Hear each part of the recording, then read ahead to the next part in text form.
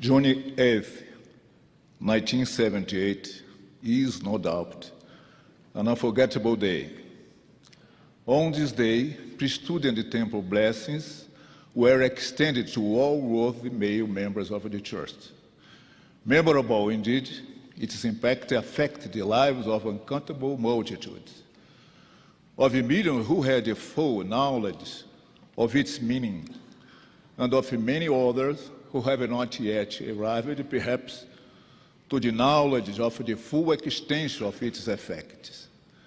On that date, the First Presidency announced to the whole world a new and special revelation of the Lord, which revelation was preceded by many prayers and much supplication for His divine direction. What a great change that revelation promoted in the lives of so many children of our Father in heaven, and among them, my humble family in the city of Rio de Janeiro, Brazil.